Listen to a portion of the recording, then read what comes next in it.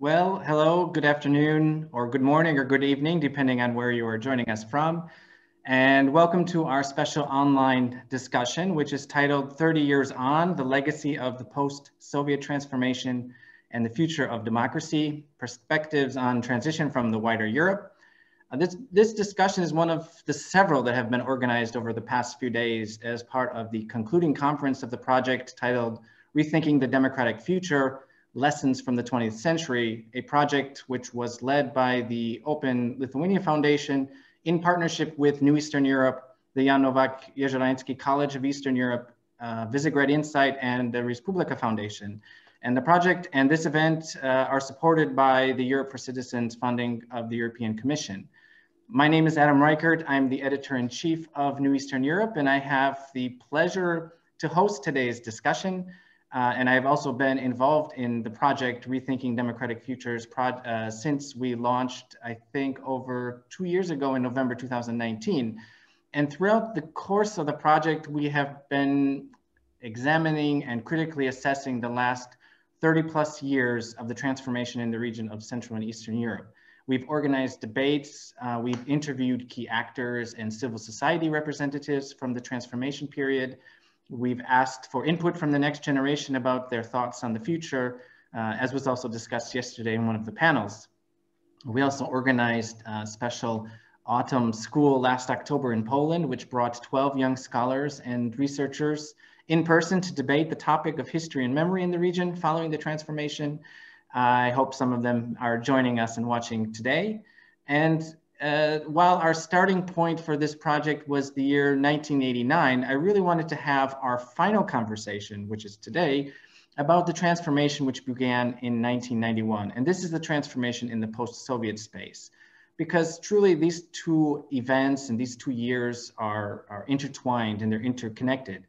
Yet the paths that were taken when we compare states like Poland, Czech Republic, or the Baltic states to countries like Ukraine, Moldova, and Georgia, we see a stark contrast, which means there's still a lot of reflection to be done on those events and also looking towards the future. And so our panel today, and I'm really excited about this discussion, we're going to critically assess the changes that have taken place in Europe since the fall of the Soviet Union. And we're going to look at the developments in the countries since independence. We're going to discuss what lies ahead for the next generation, especially when we look at this topic of democratic developments. So we will feature an overview discussion of the transformation, and then we'll look at specific case studies of Ukraine, Moldova, and Georgia. But before we begin, let me briefly introduce our panelists, and then I will hand it over to our first speaker. We are very lucky to have such an array of speakers today, and we are located all over the globe. The first person I would like to introduce is Kate Graney. She's a professor and the Joseph C. Palamountain Chair of Political Science at Skidmore College in Saratoga Springs, New York. She's a researcher specializing in the region and author of the book titled Russia, the Former Soviet Republics, and Europe since 1989, Transformation and Tragedy. We have with us also Olga Onuch, a senior lecturer in politics and associate professor at the University of Manchester. She is also an associate of the Harvard Ukrainian Research Institute, and this year is a visiting senior research associate at the Center for European, Russian, and Eurasian Studies at the University of Toronto, widely published academically, and also a well-known researcher and commentator on Ukrainian issues. We have from Georgia in Tbilisi, Bakar Berekashvili, who is a professor of political science and sociology at the Georgian American University. And he is a regular commentator and writer on Georgian politics in Georgian and international media. And last but not least, of course, is Denis Cenusa, who is a political scientist and researcher at the University of Gießen in Germany. Denis is one of the most recognized researchers on Moldova and Moldovan affairs, publishing with many international media outlets, including New Eastern Europe. And in fact, I think maybe with the exception of Professor Graney, all of our speakers have at one point been contributors to New Eastern Europe. So it's really great to have all of you here. So once again, thank you to our speakers for joining us. Thank you for all of you who are out there.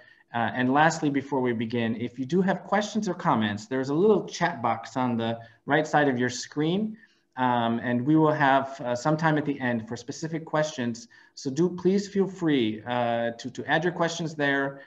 We will be monitoring them. I know we have a lot of students out there watching, so I'm definitely looking forward to your interesting questions and comments. Okay, so let's get into our discussion. We're going to start now with an overview by Kate Graney, who's going to give us kind of an overview discussion and presentation about the post-Soviet transformation from her perspective. So let me hand over the virtual floor now to you, Kate, to take us through your presentation. Great. Thank you so much, Adam. I appreciate it. And thank you, everyone who's joining us today. So yes, as Adam mentioned, this presentation is actually going to be based on my book that came out in 2019, which looks at these 30 years and specifically looks at this question of what do we see when we look at the different paths forward from transition, specifically in the former Soviet states. When I was looking at this question or wanted to undertake this study, it came as my role as a teacher. I always had a trouble putting together a syllabus to look at post-Soviet states. I mean, you could pull together things from lots of places, but I thought there might be some utility in trying to look at a more synthetic look at all the ex-republics at Russia and their engagement with Europe. This came originally out of my fieldwork in the 1990s in Tatarstan with a lot of my friends and folks I would talk to in Tatarstan. This idea about Europeanness and civility came up over and over again in terms of their understanding of what the post-Soviet world might look like, where Tatarstan might fit in that. As Muslims in the new Europe, what might they look like? So that kernel was always in the back of my head that there was something really important about the model of Europe and the aspiration to Europeanness, even in places like Kazan and so I always wanted to look at that more closely. For folks who are interested in the broader study, I actually have 5 theoretical chapters about the question of Europe and Europeanness and what does that mean in the former Soviet space. And then there are case studies of all the republics.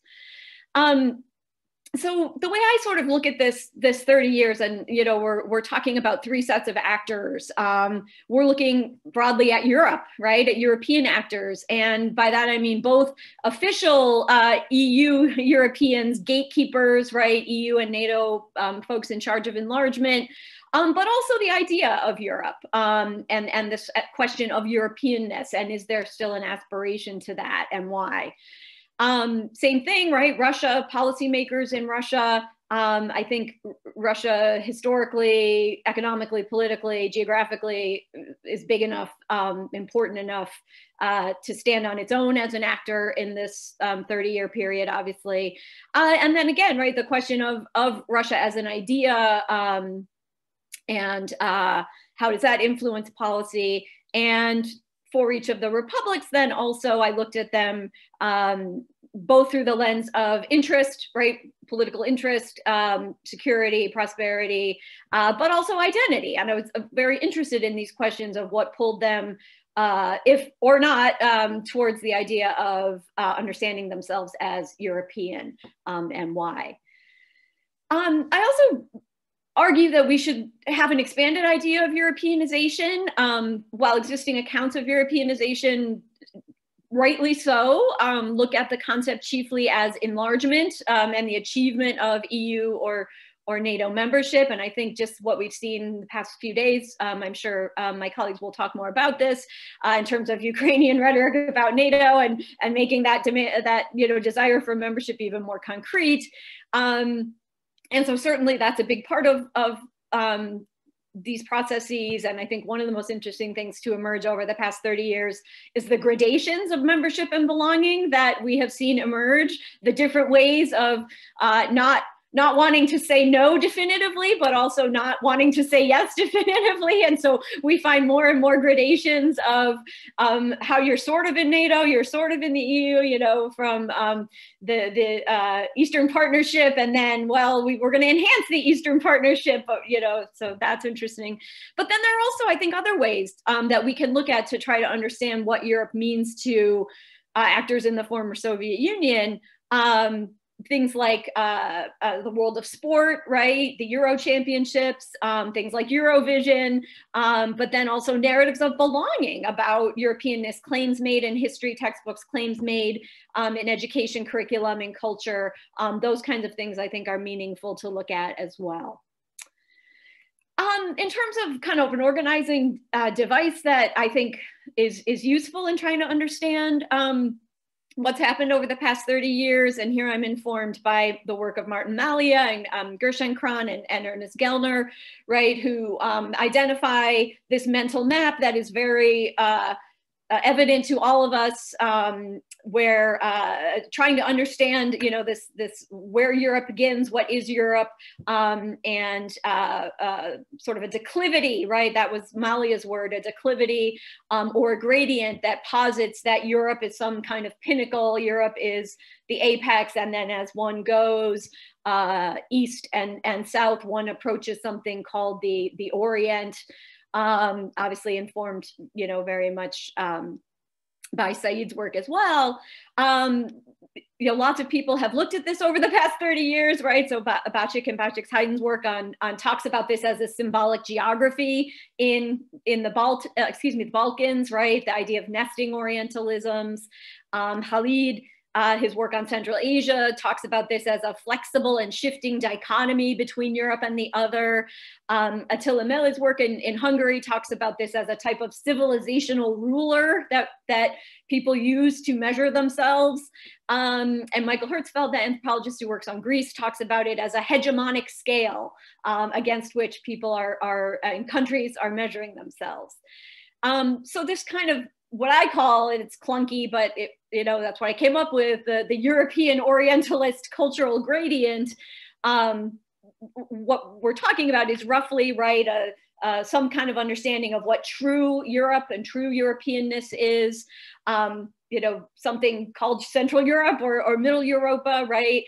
Something called Eastern Europe, which is, you know, what I love about your project is trying to figure out, well, what is the new Eastern Europe? What was the old Eastern Europe? You know, the Balkans as fitting in there somewhere, Russia, right, having its own positionality there, and then you know, what is the true Orient, right, and how does that work as a reference at the other node in this scale? And so in, you know, understanding this kind of symbolic geography or mental map that folks are working with, you know, we're talking about geography, history, religion, culture are all used to, you know, figure out where people are positioned here. One of the ways that I really like Bacik and Bacik-Haydn works about the nested Orientalisms. Jacques Rupnik referred to this as the phenomenon of folks who are positioned along the scale are always comparing themselves with one another and figuring out where they fit. And one is always someone else's barbarian, right? That, you know, the point is to be further up than the next person, even if you can't be at the apex. And then there's, of course, the special case of Russia in all of this as both positioned on this gradient and identified by Gershon, Kron, and Gellner and Malia as, you know, certainly in some way lacking or some way not European. Obviously, since Peter, that's been the story, right? But then also replicating this within its space, right? First as the Russian Empire, and then certainly as the Soviet Union. Then, you know, replicating this sort of mental map within the boundaries of the Soviet Union and the Tsarist Empire itself, right? With the Baltics occupying a certain realm and the Central Asian republics occupying another realm, and everything in between. I should also mention Larry Wolf's work on Eastern Europe, of course, is really central to this as well. In terms of making sense chronologically of the past 30 years, I think we can divide it in, you know, roughly into 3 decades, right? the first 10 years of what I call Europhoria, from roughly 89 to 99 with the accessions that occurred that year, a sort of truncated middle period of continued expansion, right? That includes the Big Bang in the EU, and then, ends, is punctuated tragically with the events in Georgia. And then roughly in the past decade or so, what I call the Europhobic decade. What do I mean by this? What characterizes each of these periods? I think if we're talking about the first decade, in terms of what is happening along this symbolic geography, I think as they come out of the Soviet period, I think each of the new republics brings with itself and is also viewed by Europe as having a particular degree of sort of what I call intrinsic Europeanness, according to their individual histories, cultures, geographies, right? So each of the republics understands themselves in a particular way and is perceived by Europe in a particular way. In terms of Europe and Europe's approach to this region in the early decade, this is based on Frank Schimmelpfennig's work, of course. I think I appreciate his argument that what we see is European institutions sort of being entrapped. That's would be the bad way of putting it. We could say guided in a more positive way by their own commitments to the idea of Europe as a community of values that had made these commitments to Central Europe, Eastern Europe, and potentially places in the former Soviet Union as their true home, as we're just waiting for you when you are free and democratic. And, so that's sort of what was going on with them in that first decade. And then, of course, there were instrumental concerns on the parts of both of these sets of actors as well, right? So we've got identity issues, and we also have instrumental concerns about strengthening institutions in the wake of the end of the Cold War, the desire of individual European states to maximize their political and economic advantages, and of course the desire of the republics to do the same.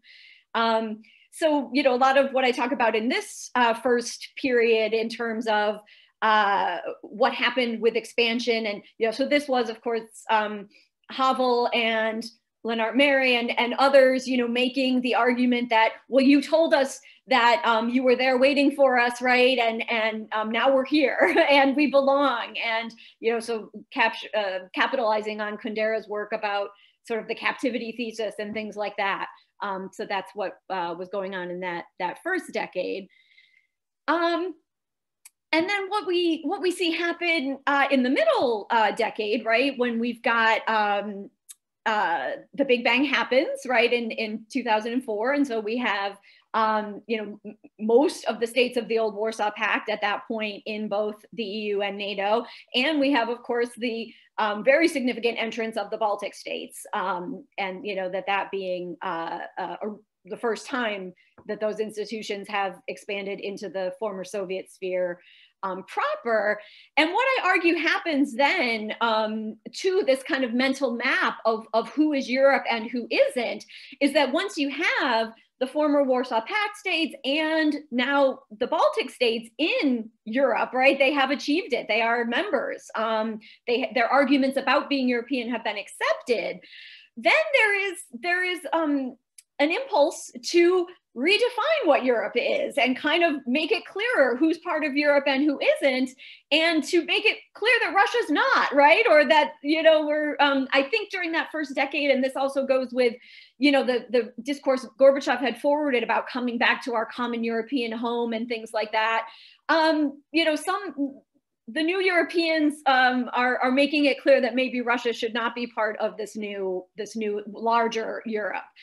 And then you also have, because of the victory or the success of the Baltic states, you have places like Ukraine, Moldova, and Georgia starting to push for kind of enhanced position and recognition that they too, have a path forward, potentially.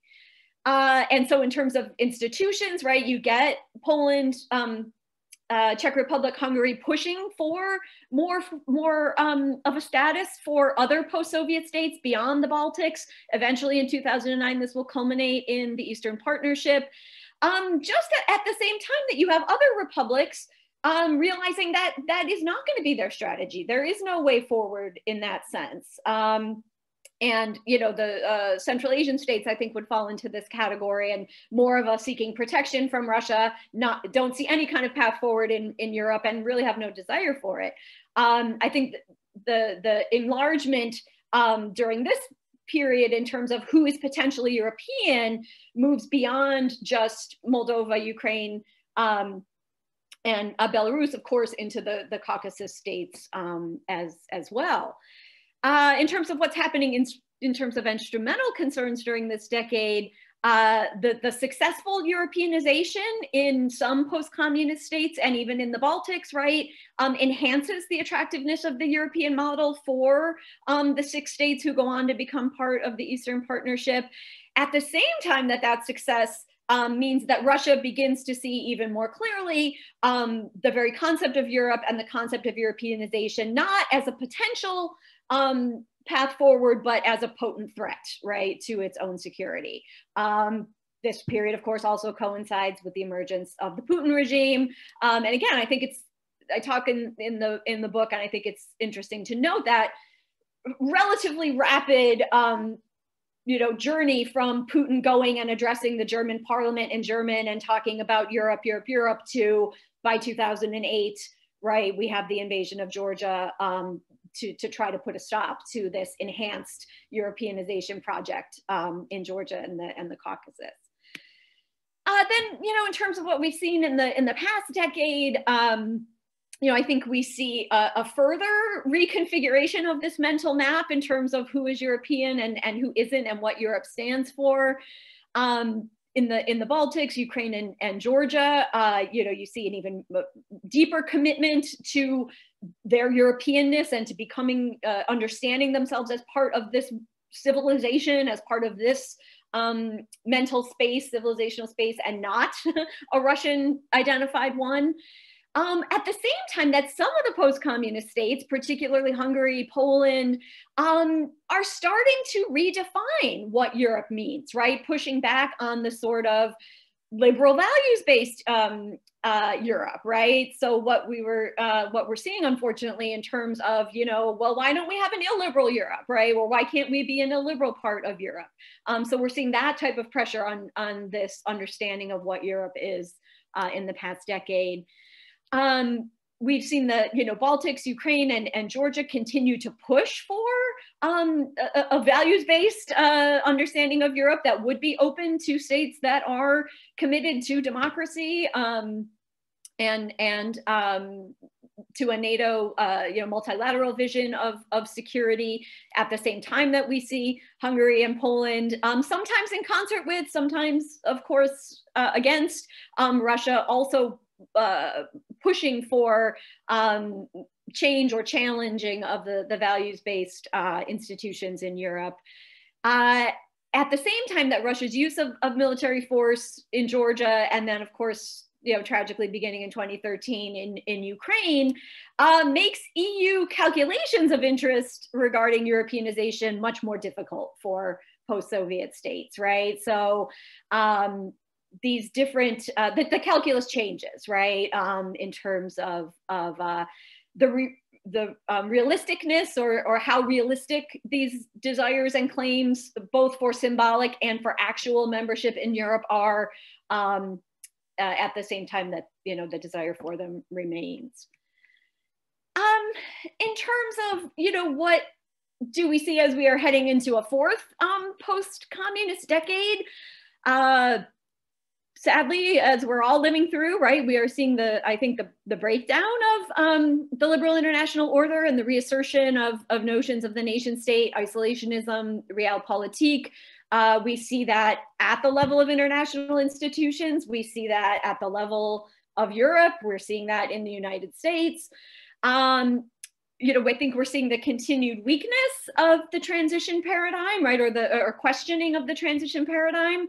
And I put a question mark there because I'm not sure we should be giving up on it yet. I think we need to reconceptualize it, but and now we've got, right, the COVID-19 aftershocks, and what will that do to the further, will it further these breakdowns? Will it, is it leading to a renewed interest in liberal institutions and commitment to liberal values? Obviously we don't know. It's an open question. I think I want to argue that there are reasons to persist with our focus on Europeanization as a potential and Europeanization as a form of transition. I think it's still worth saving that concept, worth focusing on that concept, perhaps with new and renewed commitment. I think, is Europe still worth fighting for, right? And again, a question mark. Which Europe? What are we talking about? Obviously, we can have endless critiques of European fecklessness, corruption, and certainly we have folks who are trying to now redefine Europe as illiberal and xenophobic and Christian and family values based and all of that. So we have to, which Europe are we talking about? But I think I would make the case that the vision of a tolerant, liberal, institution-based Europe is worth fighting for, and that what we are seeing in Poland, what we are seeing in Russia with the protests, what we are seeing in Belarus with the protests, what we are seeing in Ukraine, right, is itself evidence that Europe is still worth fighting for, that vision still means something to people. Especially when we consider that the alternatives are so much worse, right? I mean, if there's, any bright side at all to what we are seeing in this kind of parade of horrors across the post-Soviet space, across the American space, it's that the alternatives to this kind of liberal vision, as problematic as that liberal vision is, and as many caveats as we have to attach to it, is it's still, the best thing we have going. I do think there's a lot of interesting work being done on this question of the alternatives to a transition paradigm, right? Or how might we redefine this, our understanding of even, post-Soviet and becoming European. Martin Mueller and some of the folks associated with Eurasian geography and economics are trying to get, doing some interesting research on this concept of the global East, right? As opposed to Europeanization. So not such a, it's an interesting way to sort of rethink the kind of second world vision of post communist spaces. So there's a lot of interesting stuff about, trying to decenter the North-South dichotomy and sort of open up the East to something that is beyond Eastern Europe, right? So sort of the global East as neither North nor South, but not necessarily bound just to post-Soviet spaces. So that's an interesting idea. I think there's some interesting things to be done in terms of maybe thinking about new balances of power, new spheres of influence. Certainly part of that is, what is the new Europe looking like, and what might the new Europe look like? Obviously, we have to attend to Russia's self-understanding, its desire for a sphere of influence, who is being bound to that in what ways, both against their will and perhaps more voluntarily. And I think they're, interesting to look at what's happening in Central Asia in terms of, new regional block around China, potentially. So those are my thoughts about where we've been.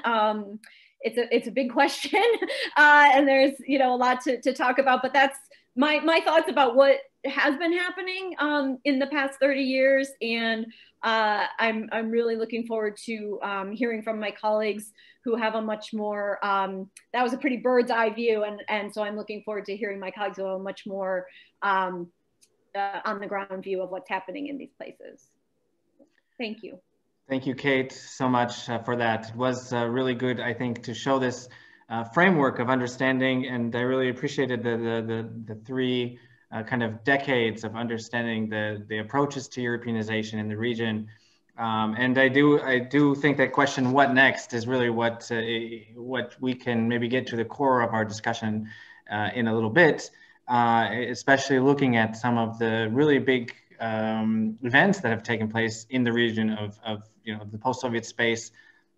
We think about Belarus, of course, Ukraine, even Moldova and Georgia and others. We can even think about Azerbaijan, Armenia, and then the war in the Nagorno-Karabakh. So constant changes, constant different factors influencing these processes. And where will it go? Of course, COVID and the pandemic is another of those big factors which will influence.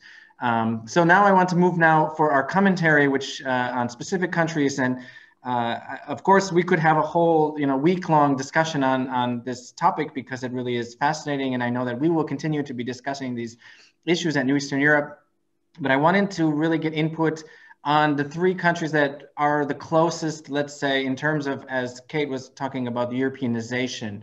And these are the countries who have signed association agreements with the European Union via their membership in the Eastern Partnership: Ukraine, Georgia, and Moldova. A lot has already been happening in these countries as well, even recently. And so I want now to hand the floor over to Olga Onuch for her commentary, reaction, and her perspective on the 30 years of transformation from Ukraine. Olga, the floor is yours. So thank you very much, Adam. And Kate, you had this enormous job to do 30 years across many different countries. 30 years across one country is difficult enough. There's few things that I want to say what I won't be talking about. I won't be talking about Ukraine being in a state of transition, because I do not believe Ukraine is. I believe Ukraine transitioned to democracy. I do believe it was in different periods of democratization or maybe backsliding, but really increasingly we're talking about democratic quality, deepening democracy in Ukraine, and further democratization of a variety of aspects, and no longer whether or not it is a democracy. Second thing, I won't be talking about whether Ukraine is in Europe or European, because it is in Europe and it is European, and most Ukrainians see themselves as such and have always done so. Whether it is in the EU, we know the answer to that. It is not. And that's a very different thing. The concept of being European, being part of a broader shared community of European values is one thing. Being a member to the European Union is another. And here I just want to highlight some interesting numbers. In just since the Euromaidan in 2014, support amongst Ukrainians for joining NATO, the more problematic of the two memberships, perhaps. In 2014, according to our data from our USIPS project with Henry Hale, Tim Colton, and Nadia Kravitz, only 30% of Ukrainians wanted to see Ukraine become a member of NATO. In our project with Gwen Stasa and others from data in 2019, we see that this number went up to 40% of Ukrainians wanting to join NATO. We just got some fresh data from February, and I can report to you that in 2021, 55% of Ukrainians would like to see Ukraine join NATO.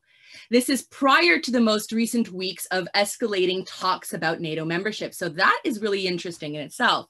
When it comes to EU membership, in 2014, directly after the Euromaidan, when EU was a hot topic and on everyone's minds, 50% of Ukrainians wanted to see Ukraine become a member of the EU. From our data in Mobilize in 2019, we see that this number went up at a statistically significant level to 54% of Ukrainians.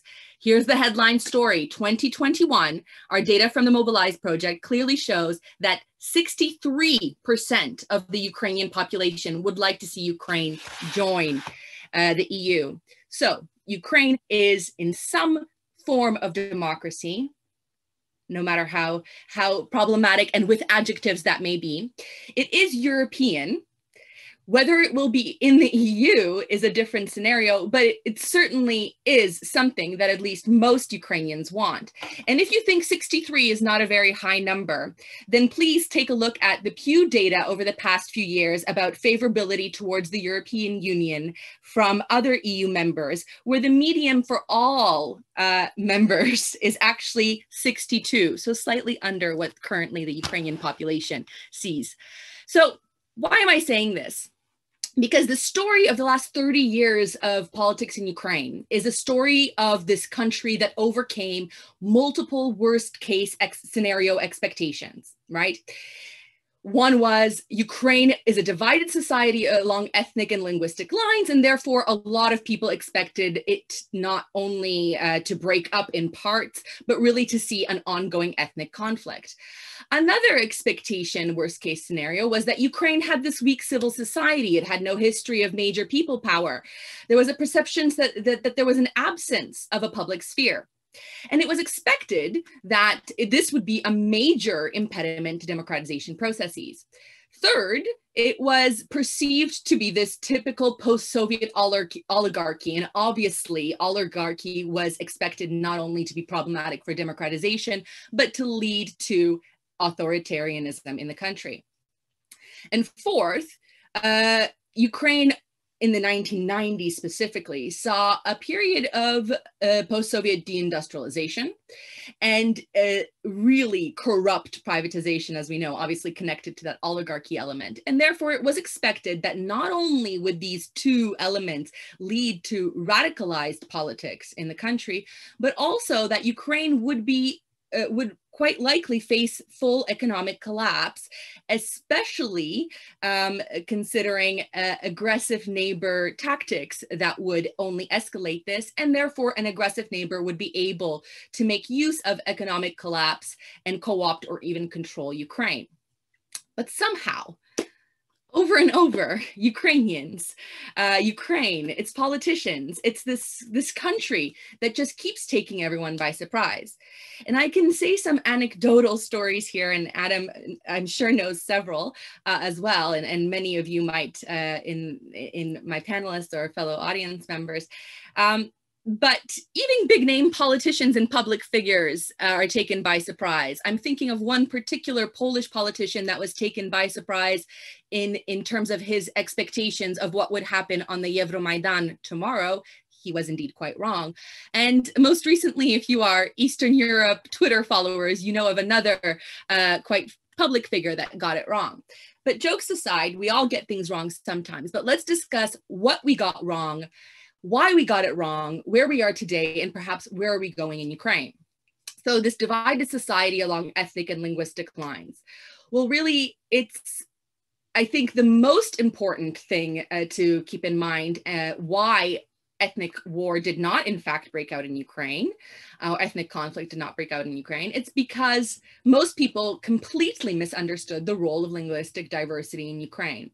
And no matter how hard Putin tries to apply this logic to the Ukrainian context, perhaps it has worked to a lesser or greater extent in different republics in the region. And let's be clear also, Ukraine's own politicians have helped this myth take hold in their public political discourses and also allowed this myth to take hold in the West. But it's certainly, it certainly is important to note that data over the last 30 years, but specifically the data from our projects, whether it be from our IBIF or our USEPS project with Henry Hale, Gwen Sasa, and Volodya Kulik, where we clearly note over and over again that ethnicity and ethnic identity do not overlap very neatly with language practices or even language identity in Ukraine. And therefore, it is not a very useful proxy for other partisan or policy preferences. Most importantly, our misunderstanding of the role of linguistic diversity in Ukraine has led to, I think, for a great deal of people to underestimate the role and centrality of a strong sense of civic identity. That when we look at the data over 30 years, has been actually mapped over and over again. Ukrainians have a very strong point of unity around civic identity.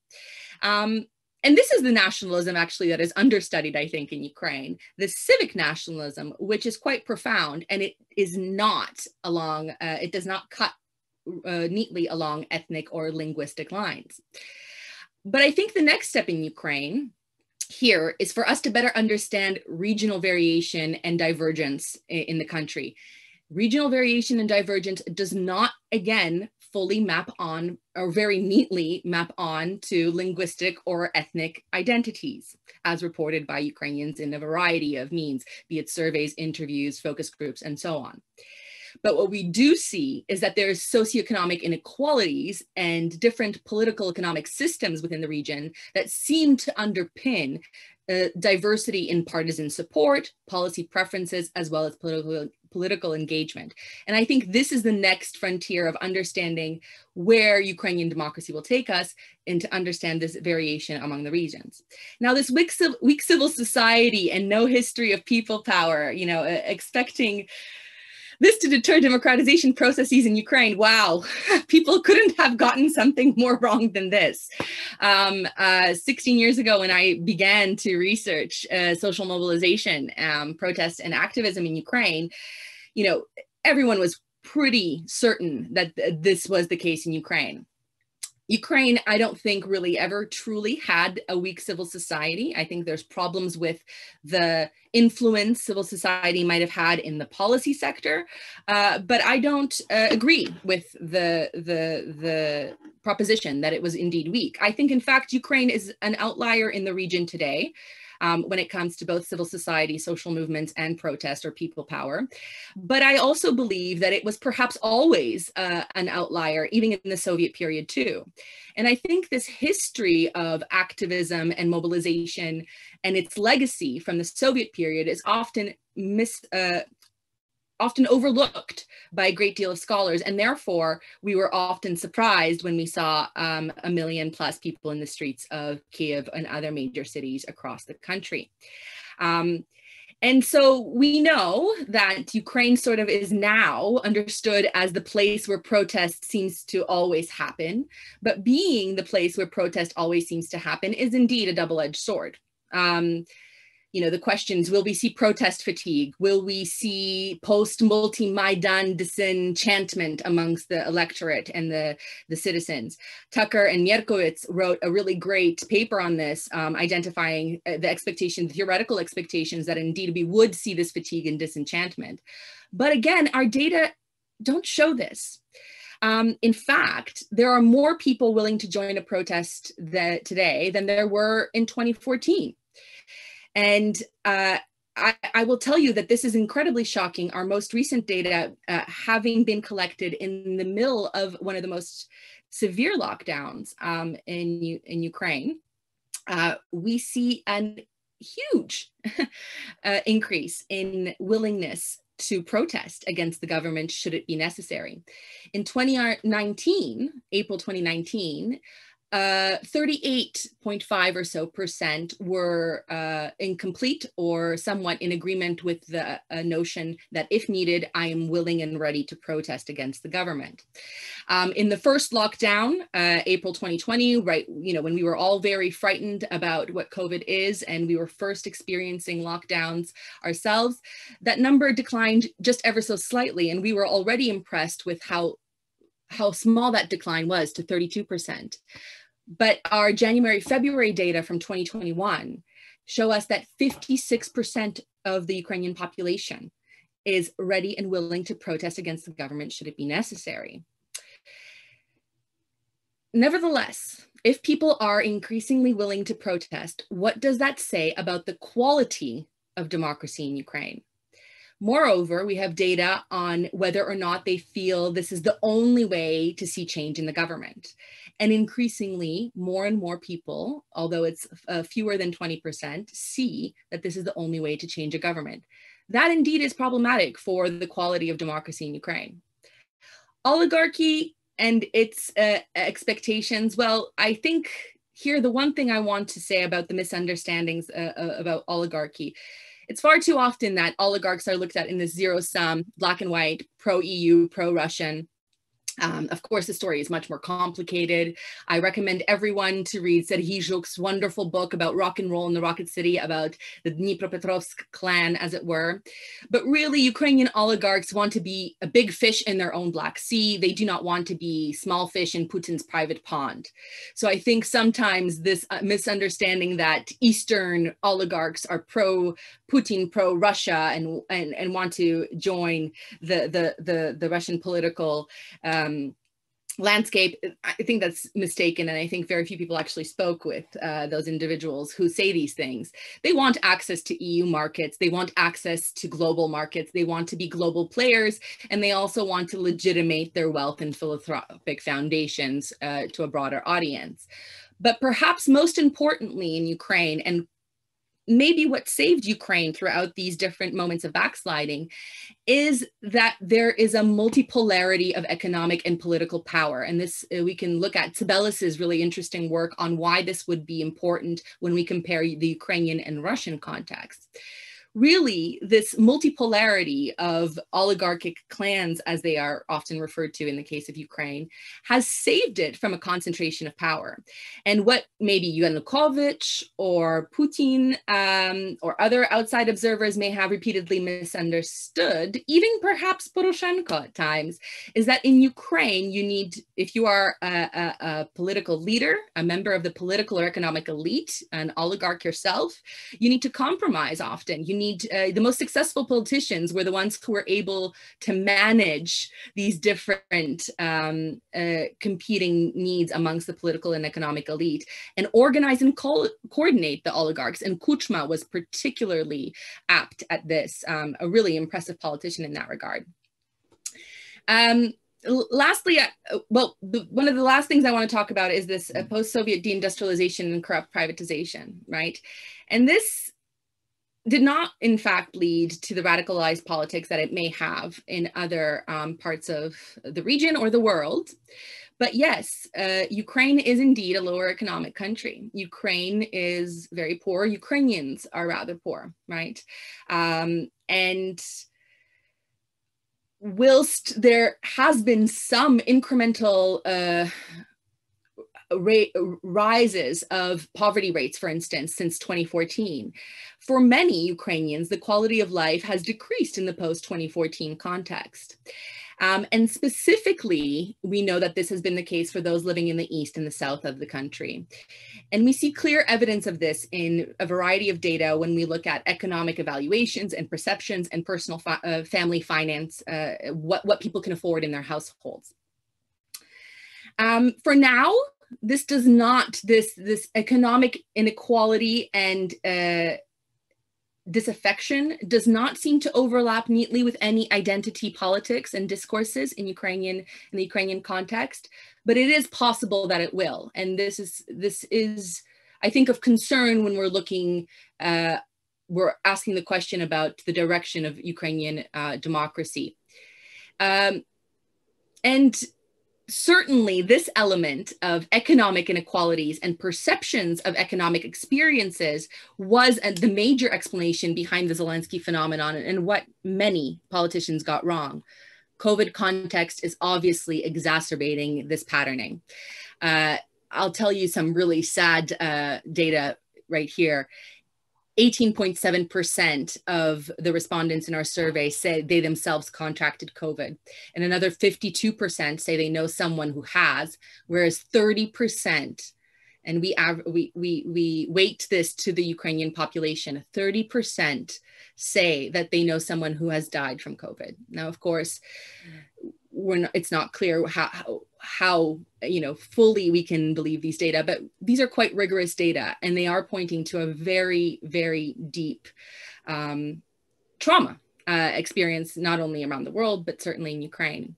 Yet, with all this that I told you, 71% completely or somewhat agree that despite the health implications of COVID-19, they are most worried about the economic implications of the pandemic.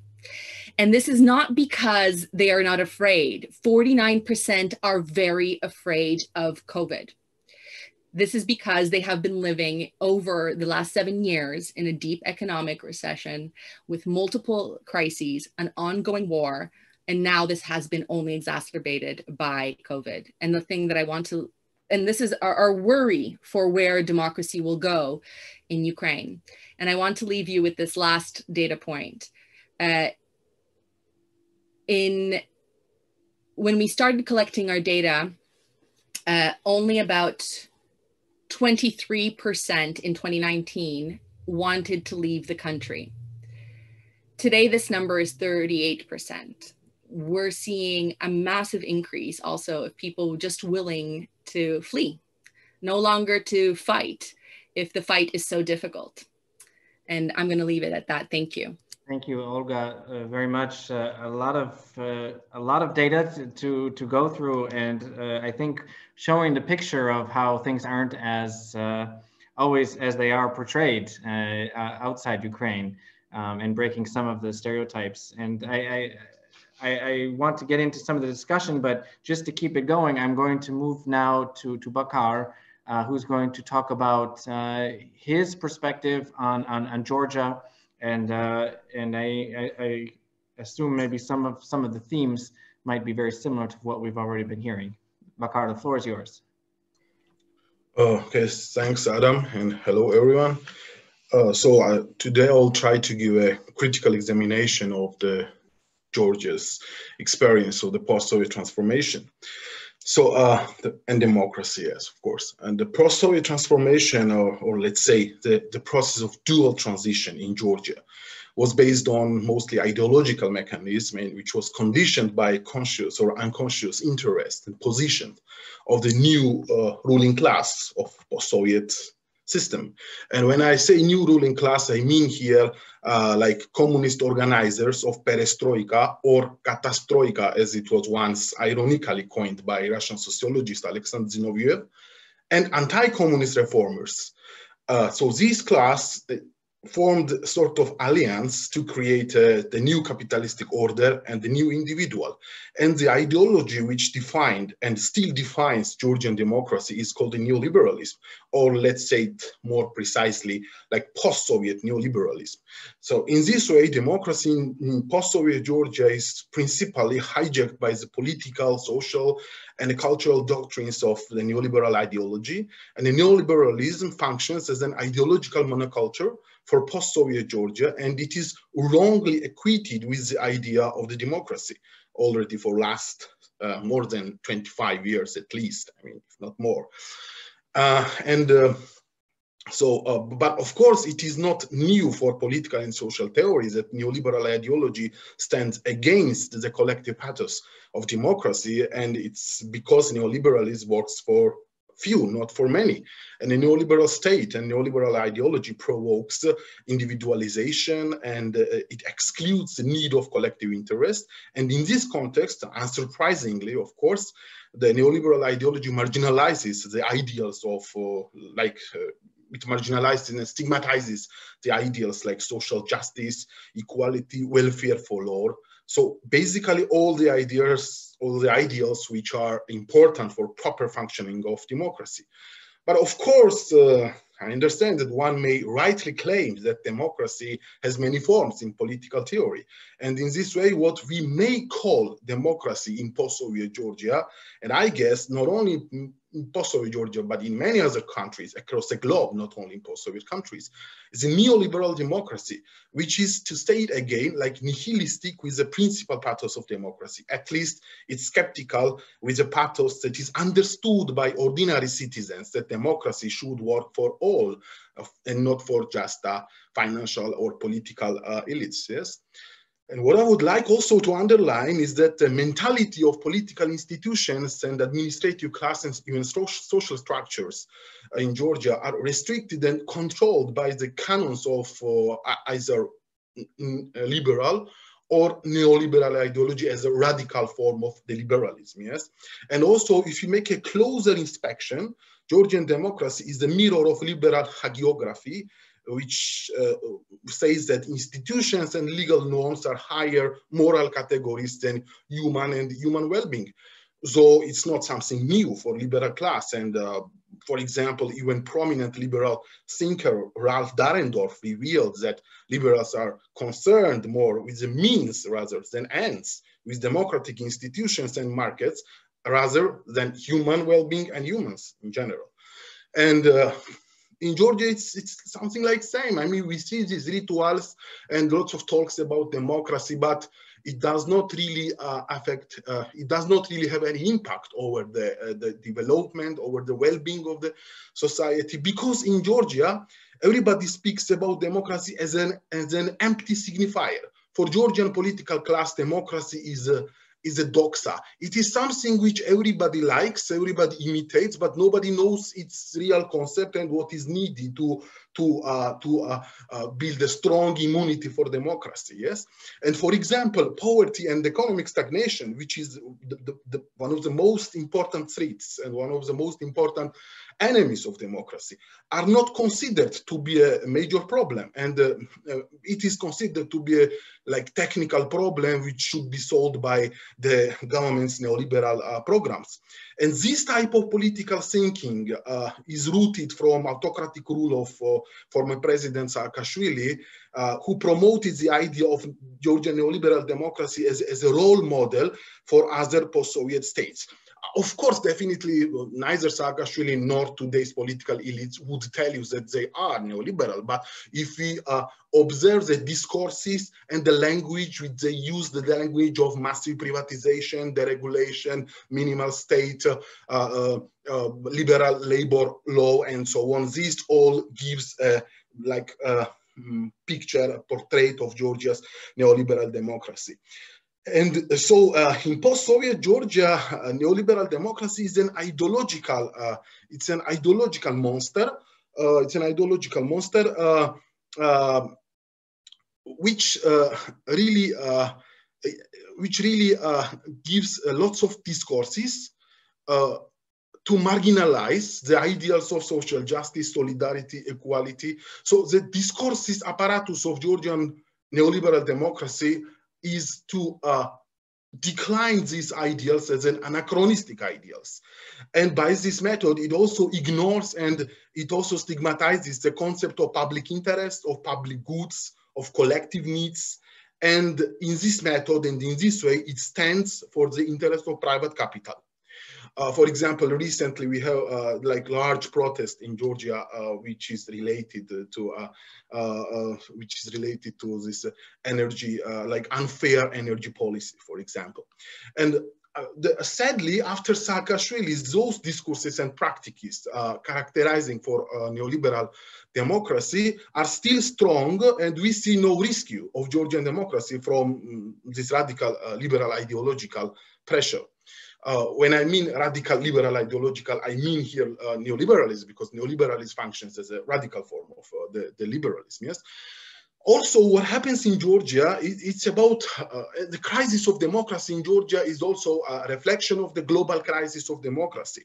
As we all know, after Cold War, it was Fukuyama who was fanatically arguing that there is the end of history and the liberal democracy is in triumph. But not really. I mean, we see that democracy today, at least modern contemporary Western liberal democracy, is mutated into neoliberal democracy, and it really does not correspond the needs of the society. And it cannot solve the problems. And like in all over the world, in Georgia, for example, it also recently appeared precariat, so-called new dangerous class, as Gary Standing coined it. Precariat as the social class which has no economic stability, which are anxious and who are frequently the victim of social justice and inequality. And so, and the Georgian process of democratization, post-Soviet democratization, was highly influenced by external factors and by so-called deviant idea of democracy export, which really did not work. Because the export of democracy is really the ideological project which has nothing to do with the real world. Because democracy simply needs the social requisites to make it stronger, yes? To to observe it from sociological perspective. Yes, it's economic growth, it's about industrialization, and it's about good life, yes, which Georgia really do not experience from last 30 years. We have deindustrialization, and we have economic stagnation, and so on. And the moral preaching of wealthy Western countries and global institutions to poor country like Georgia is not really enough to build to support the democracy. Even more, it is like cynical and ironic approach, as it is also observed by many scholars today.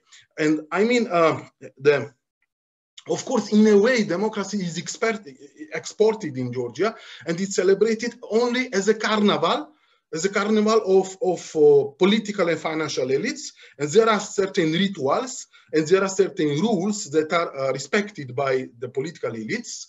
And it makes illusion that we have better democracy, for example, than other countries. So what are the social, economic, and political consequences of Georgia's post-Soviet neoliberal democracy? It's about poverty and inequality. It's about facade democracy and facade development, because there are lots of illusions that the Georgian democracy is like a role model and so on. But this is a facade democracy, which in fact has nothing to do with if we take this theory of Seymour Martin Lipset that good life means democracy, this narrative really does not work in this case. We got the idea of minimalistic state, which is completely without social responsibility. The minimalistic state which makes society more disintegrated. And again, of course, no political elite in Georgia will tell you that the government must not care to the society. But again, if you observe the practices and the practical policies which political elites are advocating, these policies is transforming Georgia into not into welfare society, but into a radical individualized society. So I don't want to take lots of time because I know that I have 10 minutes. And I'll try to finalize. And to sum it up, that what should be done for the future in order to save Georgian democracy? I mean, from my own perspective, Georgian democracy needs to be saved. And I would like to say that there is a need of deconstruction and reconstruction. And what Georgian democracy needs is to emancipate itself from this neoliberal dogmatism, from this fanatical ideas of deregulation, of individualized society, of the primacy of capital and private capital interests. And based on this, and based on dramatic experience of neoliberal transition, to reconstruct itself from the ideals of social progress and welfare for all. And how we do it, of course, one may answer. I believe that there are certain strategies and ways to do it, but I believe that the Georgia needs a mental gymnastics. Society must ask questions to itself and to the political class also. We must constantly ask what was wrong and how, and to make attempt for a greater transformation of social and political order. Of course, I understand that the just political institutions produce just society. But of course, it is society also who needs to engage in this mental gymnastics, because the Georgian political class is really stuck in this neoliberal past. And but of course, there is perspectives that political generations of future should understand the dramatic lessons and experience which we had, and to make a bigger transformation, not only in social sphere, but also in a political field. Thank you very much. Thank you, Bakar, for your thoughts and reflections. I think we're definitely provoking and bringing up a lot of new ideas on reflecting on the transformation, which is what really was the aim of our discussion. And I really do appreciate this perspective as well, and your ideas on how some things could be fixed for Georgia. And I hope we can get a little bit, I know we're running already behind on time, but I think we can go a little bit longer if all of our viewers are okay with that. We have had also a pretty active discussion on the chat box for those of you who are watching. So please also, we see your comments, and we will be addressing some of them as well. Okay, so the last commentary I want to hand over now is to Denis about Moldova and the situation there. I already see a lot of common themes that are going through the first three speakers. I'm sure we'll see some as well, of course, individual perspectives of each of the countries and speakers. But Denis, the floor is yours. Thank you very much, Adam. I really enjoyed listening to my colleagues. Many of the ideas that I wanted to say were already mentioned, so I will try not to focus on those ideas, but rather bring something new into our discussion. In my view, it's very useful to look closer at three elements of what actually our states comprised of: the state itself and the institutions, the political system, basically those people and those groups, political groups that are creating and giving direction to the population, and last but not least, the population itself. So starting from the state and the building up of the statehood in Moldova and in other places on the post-Soviet space was a very difficult task for the politicians. First of all, because they needed to create something from scratch. They were not equipped with the democratic knowledge about how to build a democratic state. Everything was in a decay, literally speaking, because what was called by Bakar as katastroika, this is exactly what happened. The recipes which were given to the new political elites were not sufficiently applicable for the countries in the region, because they were having a different destination and meaning inside the USSR. So we had a more agricultural Moldova and probably Georgia as well, and then a very industrialized Ukraine, and then less or more countries that were providing resources from Central Asia. So we had different states from the very beginning. Their economies were having different structures. So we needed different tools and different solutions for creating new states. And this was something which was a missing point from the very beginning. We didn't have any kind of Marshall Plan for the region. There was no clarity where the region should go. It was important to bring more democracy in this newly, let's say, liberated countries from autocracy. And this was the first goal, and it was in a way quite successful, but it was a very facade-like approach, because we introduced democracy without actually understanding that neither the political class nor the citizens are used to this. So we had to have probably more support from the West, and this is something which also was lacking in regard with Russia, because though Russia was not anymore, let's say, the driving motor or the device for the entire region, because it was coping with its own problems, which are very many: oligarchy, corruption, poverty, social, let's say, the loss of social capital, the loss of social and economic welfare, and many other macroeconomic issues which were affecting the Russian functioning as a newly created state. But the same things were happening and were somehow replicating. They were very much influencing the former republics, because still Moscow was in a way a guiding, was giving this guiding elements to how to actually start from the very beginning the work on a new state. And for Moldova, the problem was that many crises coincided. So we had the national renaissance, and we had a huge debate around the identity of the nation. Do we speak about Moldovan nation, or actually this nation is identical to the Romanian one? So probably there is sense to really seriously discuss how to reconstruct the Romanian statehood. And here we had a lot of political confrontations, which actually also nurtured the separatism in Transnistrian region and in Gagauzia inside on the right bank of Dniester River. This was one crisis. Then we had the social economic crisis, which was triggered by very inefficient, in my view, mass privatization that again led to a lot of transfer of public assets to the people and groups, which were again either having very narrow interest, and here we probably should somehow remind how the oligarchy groups actually arose, because it was starting from the wrong steps in the privatization.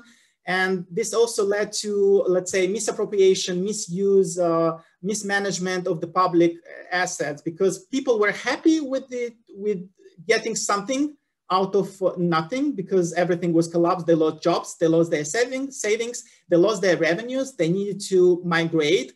And the migration was again towards Russia because of the language affinities and the understanding of how actually this post-Soviet space, which means also institutions, it means also mentality, it means not only language, so much more than that. So a set of values as well. So that's why we still now in 2021 are very, feel this nostalgia and have nostalgic views about so many things that we have experienced during the Soviet time, because the soft power that the USSR had is still working, continue to work in today. So nowadays we have political parties that are trying to still capitalize political support using those elements of nostalgia that are still in place and in the minds of that, let's say, older generation that is now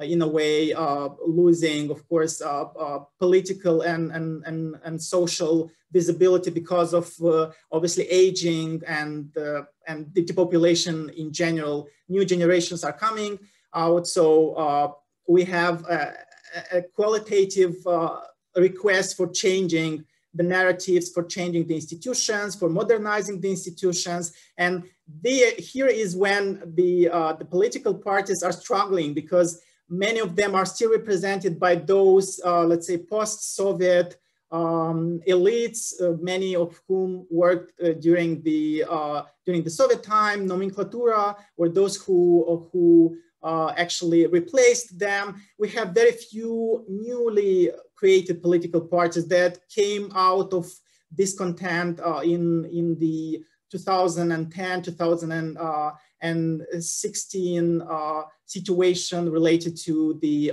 collapse of the banking sector, which was provoked by the banking fraud.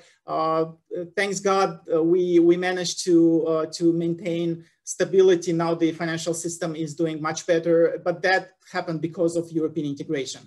So I will come a little bit later to the importance of European integration as a compass that show, in a way, a direction towards reforms, towards modernization, and towards some sort of prosperity. But now going back to the political parties, so we have very young political parties that are now becoming stronger and that are getting stronger on the political landscape. They're trying now to review and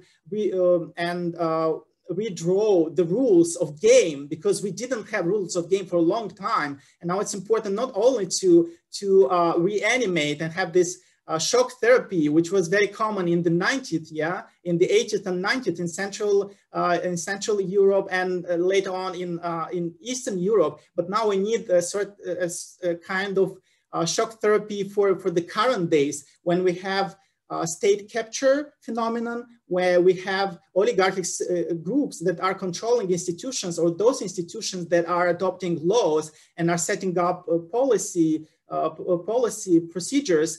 So this is something which also comes with the political parties, because nobody else than political parties, local political parties, can actually implement this very nicely sounding desiderata that the EU and in general the Western institutions are proclaiming for our region as well.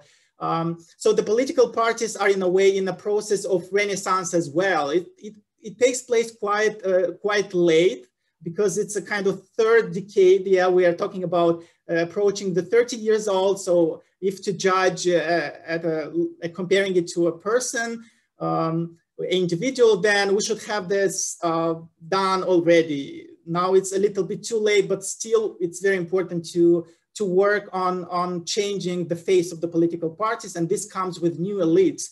And fortunately for Moldova, these new elites are coming from diaspora, or those people who were educated abroad. And this creates this brings in new approaches, the integrity of these politicians, the fact that they earn their money through work, not through gray schemes by embezzlement or mismanaging public property. And also we have the face the age of the politicians is also becoming younger, and this creates new perspectives for those who are going to vote, because there is also a fatigue among the voters who have seen the same face for many years, and they don't trust politicians because they don't trust their leaders. Unfortunately, Moldova is very much ruled or driven by the importance of a strong leadership, and not the political party as such, because the ideological parties are very weak in Moldova. We have rather geopolitical political parties than ideological ones. So in this case, we need to rely on politicians, and therefore attracting new faces and bringing probably more people who are educated, who are raised in the West. It's a very important step forward. And then moving to the population that I mentioned several times, but I would like to focus on this ingredient for a successful statehood. We have to take into account the fact that, as Kate mentioned in the very beginning, we had a sort of tragedy that a lot of or several generations have felt. I was still young as a child. I didn't really probably feel that to the same extent, but my parents and older generation, they went through several crises that I have mentioned. They lost their jobs, they didn't have savings, families were broken because people were leaving to gain sources of income abroad, and the population basically lost their, let's say, their predictability, the sense of predictability, because communist state and this planned economy, the reliability on one party, and that party was saying what is right, and you didn't have choice to actually choose between many truths. It's only one truth. So all those collapses which took place were affecting the confidence of the population, the confidence of the families, which were forming the fabric of the society. And therefore, we had this looking for new models. Way to look at those models was quite difficult because the population was very Russified. We had only one source or several sources of information which were coming from Russia, not other places. Yes, in case of Moldova, it's also, Moldova is luckier than other countries from the post-Soviet space because we speak a European language. We speak the Romanian language. And that created opportunity for some segments of the society to find these sources of information, sources of inspiration on the right bank of Prut River, which is separating Moldova, the geographical divide between Moldova and Romania. But other than that, we are still using the Russian sources of information up until now. That is why we have so much distrust with regard to our democracies, which are not perfect. They are in transition, but still we can create this local wisdom and local sources of information in order to provide a domestic perspective about the agency of the country, which is something that has missed for a long time. So lacking all these elements, which are part of or parts of the society and of the statehood of Moldova, brings us to the stage when we still have a lot of opportunities to in a way gain the lost time. And European model of development, the Western rapprochement with the West, and the fact that more and more people are traveling to the EU, even against the odds, I mean, the pandemic, we still have a positive, let's say, approach toward the freedom of movement, and people are benefiting from visa liberalization. They try to get jobs and get opportunities in the EU because Moldova is still not capable to provide that to their citizens. But in general, the country is moving in the right direction. The problem is at home. The problem is in the political party, still in the political party system that is struggling to constitute this framework of fresh new institutions that are not politicized, that are run based on merits, that have resources to manage properly the public policies, and that are anchored into Western practices and in general sense of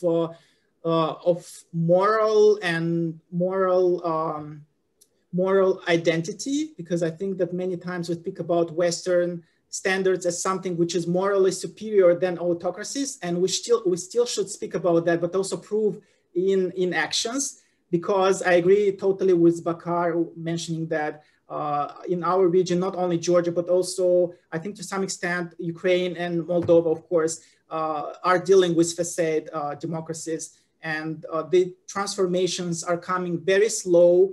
And to really manage to do that, we need to read and to understand what are the signals that are coming from the society. And I'm very glad that Olga brought a lot of flavor related to the public polls and how we need to read those public polls, because in case of the Moldova, they are less optimistic than in Ukraine. We have less interest for European integration, especially if it is compared to Eurasian Union. Right now, it's about 50-50. European integration is more popular, but unfortunately, because of irresponsibility of the pro-EU or so-called pro-EU parties between 2009 and 2019, we has lost a lot of support and sympathies for the European Union. So now, apart from modernizing the institutions, modernizing or bringing responsible politicians in the political party system,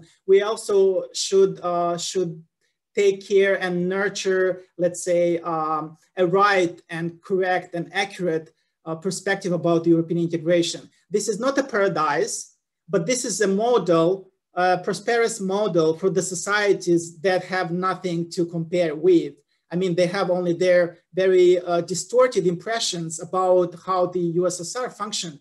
But this, as I mentioned, are distorted impressions. So we need now to really put a lot of effort in making the European integration a sort of roadmap for the development of our countries, and Moldova particularly. We need to use this in order to reintegrate Moldova, to try to reintegrate Moldova as much as possible, because the Transnistrian region and the separatism in the Transnistrian region, as well as the, let's say, some discontent in the Gagauzian region, can be fixed and are fixable with the support of European integration. Connecting the country with the European market, with European values, can bring this kind of glue, necessary glue, which was missing in order to exactly create this bigger perspective for the country. And I'm finishing here my idea.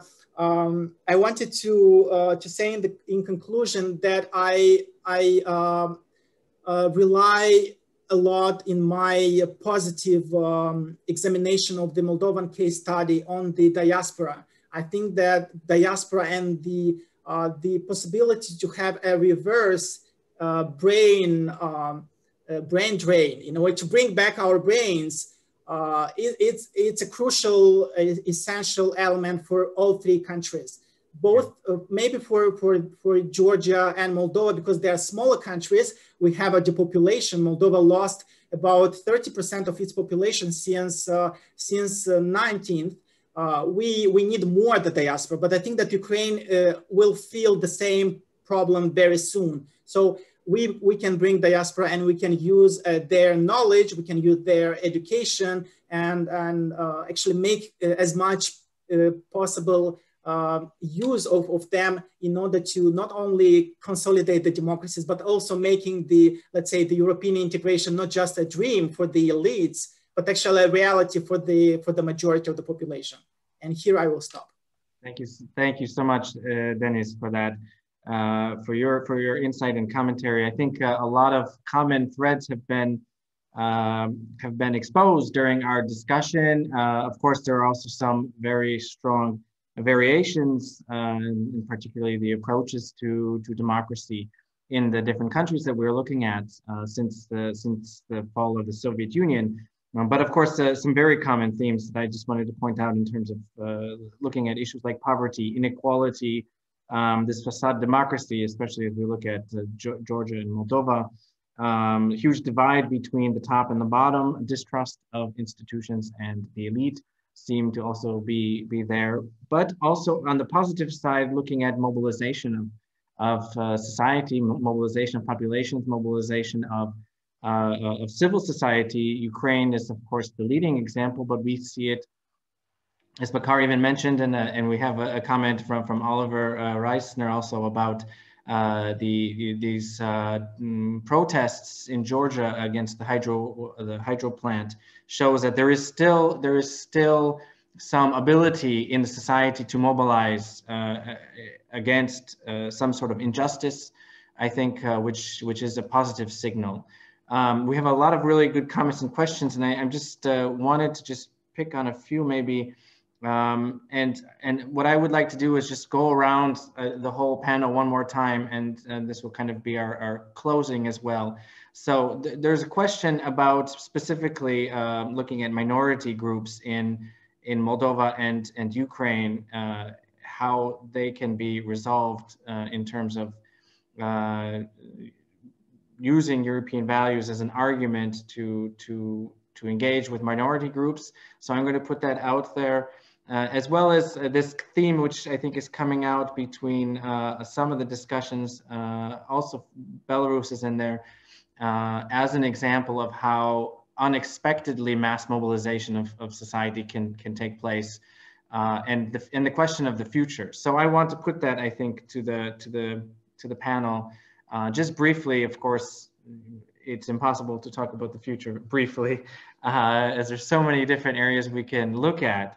But I think specifically maybe ask each of you to just reflect 2 minutes each about, are you optimistic? And I have a sense hearing all of your different perspectives on what maybe the answer is, but I want to hear from you each. Optimistic in terms of the future of the democratic developments in the region or in your countries, and what might be a signal that things are going to be going in the right direction. So maybe Kate, we'll just go in the same order that we went, and if there's any of the comments that you saw that you want to specifically address, please do so but let's I'll just ask that we all try to keep them brief, and we'll wrap up shortly. Thank you, and thank you to all my fellow presenters. I really learned a lot, and I just craving this knowledge from, I'm sitting here in the woods in upstate New York, and it's so great to hear what is going on the ground in these places.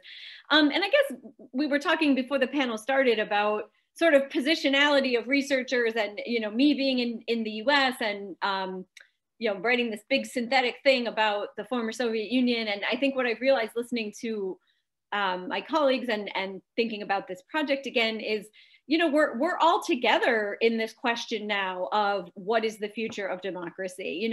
This idea that somehow America or Europe has some model. I mean, and yes, we do in some ways, right? We're lucky in some ways to have marginally more functional institutions and markets. But even here, right? I mean, we've lived through this, profoundly disorienting year here at 4 years. And I at least feel very strongly this sort of existential question of, will the liberal project, not the neoliberal, the liberal project remain? You know, will, you know, we're wondering if is there going to be another coup here, right? You know, will we hold together? And so I think this eroding this sense of, you know, we've made it and others haven't and everybody just needs to catch up is less useful than ever. But what is more useful is all of us together, you know. I mean, I was so happy to hear Denis and Olga's, you know, sort of optimism and, you know, realistic optimism, let's put it that way, because I think that's what we need now. And you know, Bakar's, you know, cry to bring back the idea of the common good. I mean, that's what we're hearing here too, right? That this, so I just feel positive in the sense that we're all in that project together now, and that maybe that's a better way to think about this going forward, is not what can you learn from us or how can we help you get here, but that we are all now in this struggle to keep what's worthwhile about these types of societies going. Thank you. It's maybe a good place to be. Yeah, everyone together. Yeah, exactly, absolutely. Yeah, we just have to recognize that. Yeah, thanks. Olga. Right, yeah, I think all of us struggled to summarize 30 years in a short period of time, and now the future in 1 minute or less. I am also, I think, I am not necessarily an optimist per se, but I think I'm possibly more optimistic than some people. Most notably because I found that the populations of these different places have always surprised us, and I think in some instances quite pleasantly, and we should not underestimate that when it is quite incredible and powerful. And